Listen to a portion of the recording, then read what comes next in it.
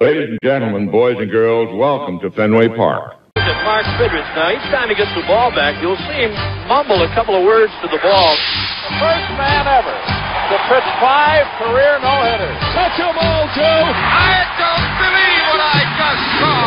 And it's another chance for Mitchell, and he makes a bare-handed catch. Ricky goes, a pitch taken, he's going to have it. Leaps high in the air, and he's got it. An incredible catch by the kid. And let it be said that number 8, Cal Ripken Jr., has reached the unreachable star. Today, I consider myself the luckiest man on the face of the earth. Now, ladies and gentlemen, boys and girls, we invite you to rise. We invite you to rise. Hey fans, welcome to the Daily Rewind. My name's Tom Hannon, and I'm your host. The Daily Rewind is brought to you by thisdayinbaseball.com. Thisdayinbaseball.com is a treasure chest full of baseball events. We bring you everything from the thrill of victory to the agony of defeat, and every milestone and oddball event you can ever imagine in between. I'm surprised at the events I find every day. Have you ever wondered how many home runs were lost to weather? Or how many home runs were lost to game conditions? Well, we have that. Just look under the Lost Home Runs catalog on thisdayinbaseball.com and you'll find it. There's over 200 different events. That's kind of a cool one to look up. And it's a lot more than just a written word. We have thousands of videos, audio, and images to go with all the stories. So today's episode is about March 27th. And on March 27th, 1879, Miller Huggins is born in Cincinnati, Ohio.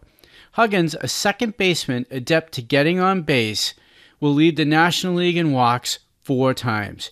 He'll score 100 or more runs 3 times and regularly collect 30 or more stolen bases with the OBP near 400. He would be the perfect Moneyball player, wouldn't he? He will start as a player-manager with the St. Louis Cardinals before heading to the Yankees in 1918. Huggins will lead the Yankees to 6 American League pennants and 3 World Series titles. In his Murderers Row club, which will win an amazing 110 games in only a 154-game season, will sweep the 1927 World Series against the Pittsburgh Pirates. It will be considered one of the greatest teams in baseball history. Huggins will eventually be selected to the Hall of Fame by the Veterans Committee in 1964. Now, unfortunately, Huggins had passed away in 1929, so finding any audio on him was a little difficult. So we're going to bring you something a little different. I'm going to recap day 2 of the Stratomatic season, as I said I would do every day, because I've already given you the history of how much I love Stratomatic, and I grew up playing it, and I just think it's a cool thing to be able to do because we're missing baseball right now, to have something to look at. I'm going to actually bring you Stan Musial after the recap, so that is a real treat. The March 27th highlights. Day 2, it's a little bit of an abbreviated schedule as it normally is to start the year, but there was definitely some excitement. We'll start off out in L.A., where Corey Seager will hit 2 home runs for the Dodgers and lead them to a 4-1 victory over the Giants. Buehler will scatter 3 hits over 7 to pick up the victory, and Justin Turner will also pick up 2 hits, including his first home run of the season. For the Phillies, Zach Wheeler had a successful debut in Miami, pitching 6 innings and only allowing 1 run with 7 Ks and getting the win for the Phillies. An old friend, Bryce Harper, bangs out 3 hits for the Phillies in their 3-1 victory. At Petco, Ryan McMahon goes 3 for 4 with 3 RBIs, including his first home run of the season, to lead the Colorado Rockies over the Padres 6-2. In a much-anticipated game, World Series hero Anthony Rendon will hit his first home run as an Angel, but they will fall 4-2 against the Astros. And as an FYI, there were no hit batters in this game. Over in Oakland, Sean Mania and 3 Oakland relievers will combine for a 1-0 shutout over the Twins. I mean, it is Oakland. You have to know there's going to be a lot of relief pitches no matter what the score is. But they are going to, it's going to be a tough start for the Twins coming off the division championship last year, starting off 0-2. And amazingly, the Red Sox beat the Blue Jays 8-6. The Sox will hit 3 home runs, and Rafael Devers will collect his 3rd home run of the season already. Michael Chavez will go 4 for 4, and Nathan Eovaldi is going to pick up the win for the Sox. Atlanta will top the D-backs 3-1, and the Rangers beat the Mariners 3-1 as well. Now you can see the box scores, player comments, and more on thisdayinbaseball.com. Go to thisdayinbaseball.com/2020 simulation, and you can check out all the box scores and much more information. Now, let's hear Stan Musial.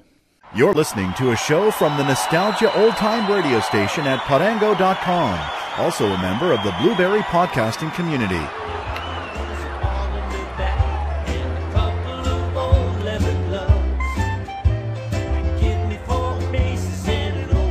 The best old-time radio from people you trust. The Radio Nostalgia Network, where the oldies are still young.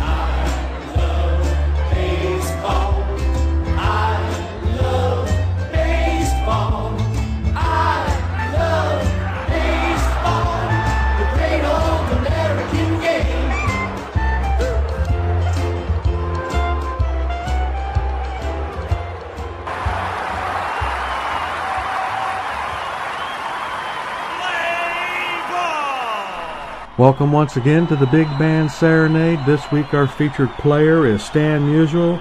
Number 6 for the player is Stan Musial. Number 6 for the St. Louis Cardinals, became known by his fans as Stan the Man. Let's look at his career from 1941 to 1963. Shortly before the Second World War, a baseball legend begins to unfold in the steel town of Donora, Pennsylvania. Stan Musial, 3 times National League Most Valuable Player, St. Louis Cardinals. National League All-Star Selection, 23 years. Member 3000 Hit Club.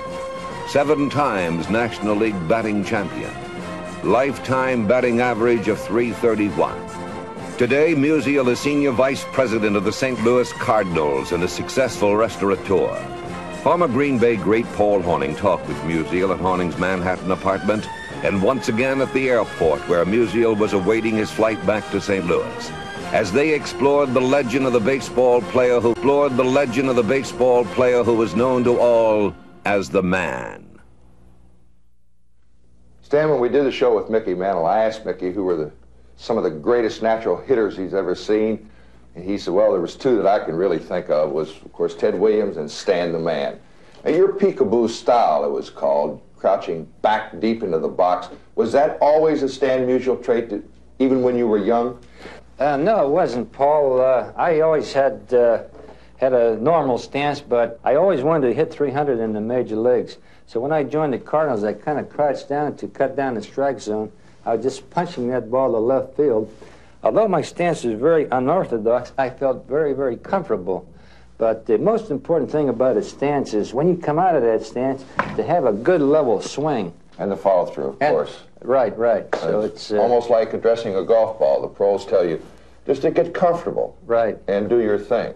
You do your thing. You actually created your own strike zone. Yes. When that ball was outside, I kind of strode into the ball and hit the ball to left field. If the pitch was inside, I tried to hit the ball at all times to right field. So I didn't try to pull too much. I was a spray hitter. Of course, in 24 years, your average was over .330, one of the great hitters of all time. And Stan, we've got some film here that I think exemplifies just that.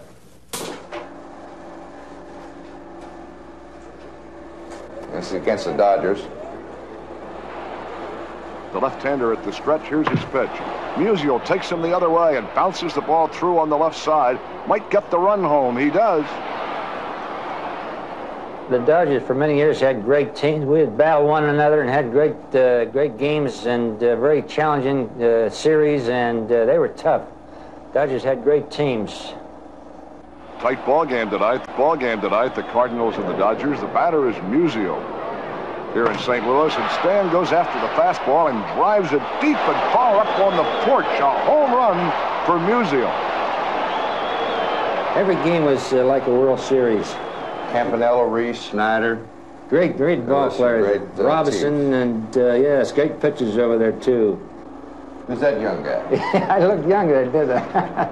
Musial hits a long drive. It's going way, way back in deep left center, and it's gone.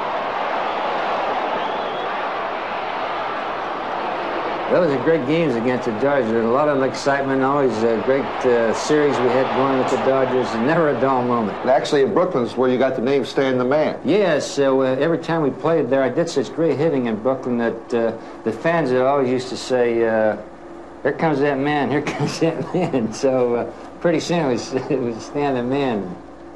There's one of the great hitters of all time, Ted Williams. He was a very scientific hitter, studied hitters. Did you ever compare notes, the two of you? Very seldom, because we didn't meet that often except the World Series time. And here's a good shot of the crouch. Here's the pitch. Double pump on the windup. And the pitch. Musial hits a long, towering drive to deep right field, and there's no question about this one. It is gone. A home run into the lower deck. When you hit a home run, you can generally tell by the feel of the bat how solid it hit, and you could tell how far the ball was going. So I knew that I didn't try to hit home runs. Really, Paul, through my career, I was just trying to meet the ball. And once in a while, you tell youngsters today that really hit the long ball, would you tell them still to try to meet the ball and never go for the home run? I would say that if you just try to meet the ball and have the power, that you'll hit more home runs not trying to hit home runs. Because if you're trying to hit a home run, you're swinging too hard, you're taking your head off the ball and moving quite a bit. There's Enos Slaughter, one of the great Cardinal ball players, a great hustler. He loved to play, and Enos was a great Cardinal. He really was. Enos bangs it through for a base hit. Whitey Karowski at the plate. Here's the pitch. The third baseman bangs it hard. It's a base hit, and Karowski's going to try to stretch it into a double. It's going to be close at second base. And he makes it. We had a lot of speed in those days. We had a young, hustling club. This term more bunting the ball. We bunted more often in those days. And that's Red Chaney, sir, my roomie, and you know how important good roomies are. That's right. Especially after so many years. Red's our manager. You're right. He's a great guy. Red and I were together about 10 years. Musial hits a line shot to right center. Shandies will score easily. Now this is Willie Mays getting his 3,000th hit. Yes. Stan the Man was on hand.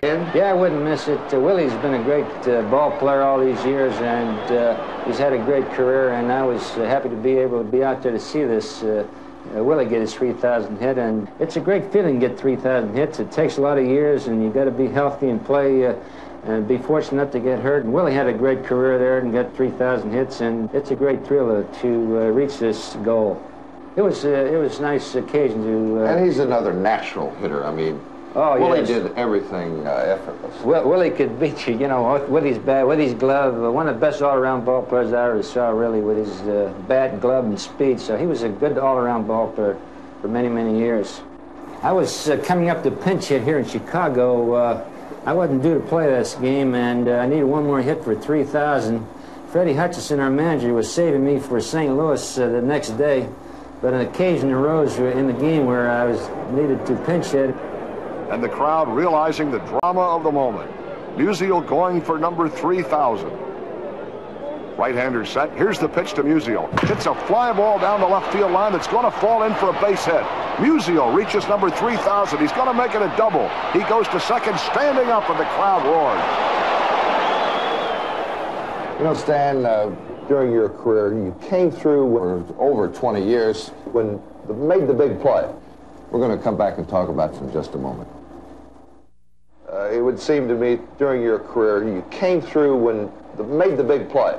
Well, it would depend on the situation of the game and what you had to do, and sometimes you try to hit a home run, and a lot of times you just try to get a base hit. So, as you say, it's the conditions and situations changes, and you try to build yourself up to these situations. Musial in that familiar crouch up at the plate, waiting for his pitch. He gets it. Oh, that one's out of here. Over the bunting, into the seats, and Stan the Man does it again. Home run, Stan Musial.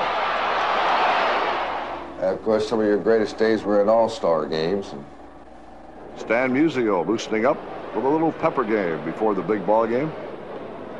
Well, we come to a big moment of this ball game now. The batter, Musial. Here's the pitch. Stan gets all of it. He takes a look at it. He knows where this is going. back and over the fence for a Musial home run. Musial got every bit of it. Stan the man jotting around the bases, and he'll have a reception committee. A tremendous shot, and he knew it the moment he hit it. Walter Alston congratulates Musial, and the All-Star game is won by Stan the man. Oh, here's the man they've been waiting for. The most durable All-Star of them all, Stan Musial. This is the All-Star game. This is the All-Star game at Yankee Stadium. I was about 40 years old, and I got a great kick out of hitting this home run because it was in New York, and the All-Star game. I always enjoyed playing in New York. They're great fans and love baseball. And all right, Musial's all set up there in the batter's box. What an opportunity to be a hero. He may be. That one's got home run written all over it. Over the fence, into the seats. A home run right over Roger Maris's head there. Stan the man delivers once again in all-star fashion, receiving the plaudits of the crowd. A great all-star, Stan Musial. Great spot for Musial. Go ahead, run on base. Pitcher sets, delivers. So does Musial. Pulls a pitch into right field. That'll score a run. This is the old Polo Grounds. Yes. You loved to hit there, didn't you? Yes, the fence was short, and I didn't try to hit a ball hard there. I tried to just pull the ball at all times down the right field line. It was 260 down the line, and all you had to do was get a ball in the air, and it'd go for a home run. So this is back in San Francisco again. Juan Marichal is pitching, and he was a great pitcher. Had a screwball and had great control. Musial at bat, up here in a spot where he can deliver another clutch blow. He swings, he connects. Runner at third scores easily, and the Cardinals are ahead 1-0. Runner on base, Marichal delivers. Musial lashes out another. This is a drive, and this one may get out of here over the fence at Candlestick Park, and Stan is delivered. This is a home run off Juan Marichal. Yes, this is in San Francisco. I like San Francisco. It's a great city, and they play a lot of day ball. There, and the wind blew to right field, so that's somewhat of a help. A hero's welcome for Stan the man as he stomps on home plate, scoring behind two runners. You know, Stan, in baseball, of course, the brushback pitch, the beanball, has become very, very prominent. It's been a controversy for years. How many times did you know going up to bat that you were going to be brushed back? Oh, every once in a while, yeah, Paul. They would brush your back and hit you on occasions, and of course, the pitcher's trying to protect the hitter, particularly if you hit somebody on their side. So there's Willie Mays getting hit here. I'm sure that something went on there, whereas he might have been trying to pitch him inside and the ball got further in there. But every once in a while the pitchers get heated up in the heat of battle and, hit a guy, and they in turn hit one of our guys. So it's part of the game. But as long as nobody gets seriously hurt, why, that's the main thing. Now it's pitcher versus pitcher. Gibson at the plate. Marichal delivers. Down goes Gibson. And out goes the umpire. He is charging Marichal. Marichal's coming off the mound to face the umpire. Alvin Dark runs out. He's going to try to argue on behalf of his pitcher, but I'm afraid it's too late. Marichal is being thumbed out of this ball game. This is our last game in St. Louis. Jim Maloney is pitching, and this is my final game. And the first time up, I struck out, and I was worried about getting a hit in my last game or two, but I did come through with 2 hits. Exactly the same way you started 24 years ago. Yes, I felt like making the comeback after those 2 hits. This is our locker room coming upstairs, and for the last time, and I hated to give it up. You're giving up something you love to do all these years, and baseball is a great game, and I enjoyed it. And of course, for any baseball player, the greatest honor that you can achieve is your introduction into the Hall of Fame. Yes, it was a great thrill, Paul, to reach Baseball's Hall of Fame. It took many, many years of playing, and it's a dream and an ambition, and when you get in the Hall of Fame, it's really a great thrill, and all my friends and family were there, and I was quite honored by baseball, getting into Baseball's Hall of Fame.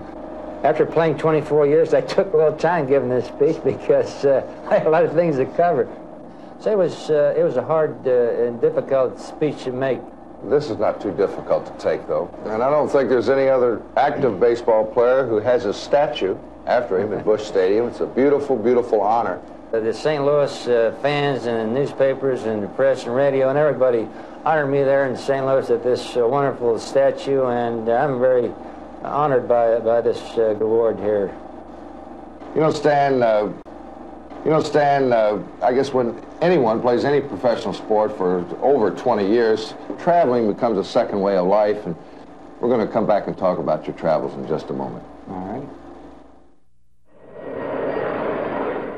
Stan, all the traveling that you did over so many years, did you have any problems at home? Did the wife ever become a little bit perturbed that you're away from home so much? Well, not really, because my wife always felt that baseball and traveling kind of went together as part of our life. And of course, while we're traveling there, the girls are raising youngsters, and so they must be more or less a mother and father while we're on the road, and they must have a lot of dedication and understanding. I think we owe the girls a great deal of gratitude, really, for being both mother and father and raising our youngsters. And I had 4 youngsters, and I had 6 grandchildren. I have more time now to enjoy them, and we have a great family. Stan, in all your travels, not only as an active baseball player in the United States, but as probably the greatest goodwill ambassador we've ever had abroad as far as baseball is concerned. You also went to Saigon in 1967. I understand that impressed you very much. Yeah, no question about it. It was a very interesting experience visiting our troops over there, visiting the bases, talking to the youngsters, showing them movies, telling them how things were back here in the States, and that was quite an experience. And of course, what impressed me more than anything else about Saigon was that the spirit of our youngsters. They felt like they had a job to do. Their spirit was really great. I was really impressed with their spirit. They loved meeting Stan Musial, too. Well, they're great fans. They really were. How about Japan? I understand, of course, they're great baseball fans. You went to Japan in 1958, then again in 68. With the St. Louis Cardinals and played the Japanese All-Stars over there. That also must have been quite a trip. Yes, in 1958 I was still playing so that they would entertain us before a ball game, and they were gracious hosts, and they'd take care of our wives, and before every game they were showered with many, many gifts. And the Japanese, they love baseball. They play quite a bit of it, and they have great legs and great ball players, and so baseball in Japan was very interesting.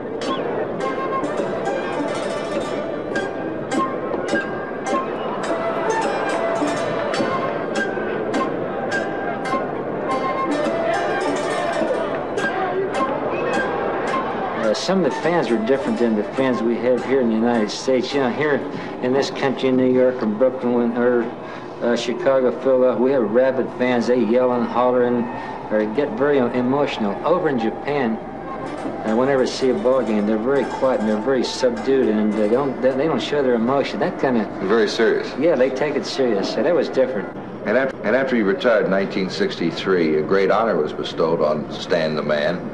President Lyndon Baines Johnson appointed you as special consultant to head up the physical fitness program. I always believed in physical fitness. Even when I was a youngster, my dad impressed upon me the value of physical fitness. And of course, then when President Johnson nominated me to work with the fitness program of the country, working with the youth of the country, trying to improve their physical well-being, well, it was a great honor, and it was a great program. It's still a great program, going very well, and I think now the United States is conscious of fitness. Not only youth fitness, but middle-aged fitness, and I think the program has done a lot to upgrade the physical well-being of the country. And I guess the original idea had to start with John F. Kennedy. He was very interested in sports and physical fitness. Yes, pretty good friend of yours. Yeah, President Kennedy was a great sports fan. He loved baseball, football. He was attended all the games. And I remember one occasion where we played an All-Star game here in Washington, and he invited me up to his box before the game and introduced me to many of his friends and senators. And lucky enough, during the game I was called to pinch hit, and I got a base hit. So I was kind of thrilled. Then he invited me up to the White House the next day, and John was a great guy, and I was happy to be among one of his friends. With President Kennedy looking on today, Stan Musial, the hitter. Stan digs in. Here's the pitch from the right-hander. Musial lines it into right field for a base hit. Solid shot for Stan Musial to open the inning. And the president enjoys it. Stan, I guess the only things left is your goodbye to baseball, which was a great one. The longest playing career of any major leaguer with one team comes to an end as Stan Musial makes his final appearance in a Cardinal uniform September 29th, 1963 at Busch Stadium in St. Louis. The 43-year-old Musial retires after spending a quarter of a century in the Cardinal organization and bows out with complete or partial ownership of more than 58 major league records. Even the kids are given special attention in the retirement ceremonies to pay tribute to their hero, Stan Musial, a guy who always found time to sign autographs and give helpful advice to youngsters or veterans. Ken Boyer, the star third baseman and captain of the Cardinals, presents Musial with a ring showing his uniform number 6 in diamonds, a number that will never be worn by another St. Louis player, according to August Busch Jr., the club's president. Baseball has been my life, and I love baseball, I love St. Louis. This is a great organization, and I've had fun all these years, and it's been a great thrill. For me and my family, we want to thank all my close associates here through the years, for the many, many things you've done for me, and I just want to thank you very much.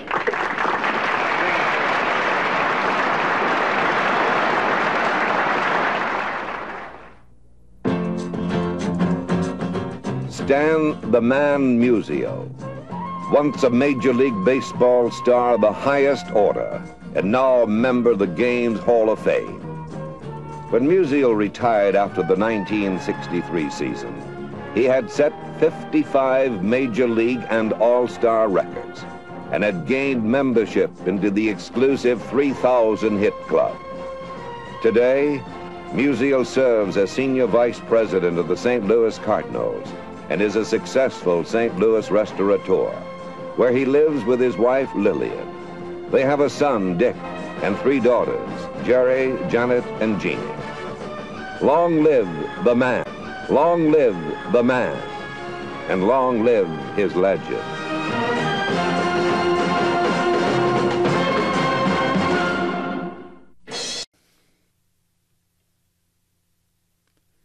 All right. I hope you enjoyed listening to Stan Musial. That was a treat. It never gets old listening to a player like that. And you can check out all of today's events on thisdayinbaseball.com/March 27th. There are over 125 birthdays, passing, and events that happen on March 27th. So you can go there, you can check out the player pages, the events, and a lot more. And you can also sign up for our updates and talk to fans just like you on our forums at thisdayinbaseball.com. And I want to thank you for joining me today on the Daily Rewind. And if you enjoyed the show, my 2 asks are, sharing is caring. If you can share the show, tell a friend, send it in a text, send an email, share it on social media. We'd really appreciate it. That's how we can grow the show. Podcast growth always comes from that type of action. So if you like us, please share us. And secondly, please subscribe to the show. And you're going to get new content every time it comes out. And if you have any feedback, you can reach me directly at tdinbb@gmail.com. Now, please don't forget to check out our show notes as well. In our show notes, I'm going to have a link to Stan Musial's page, Miller Huggins' page, March 27th, and the 2020 simulation. So there's lots of really cool stuff there, so I hope you go to the show notes and click on those links. And I'm Tom Hannon. Thank you again for joining me on the Daily Rewind, and we'll be seeing you hopefully soon at the ballpark. Peace.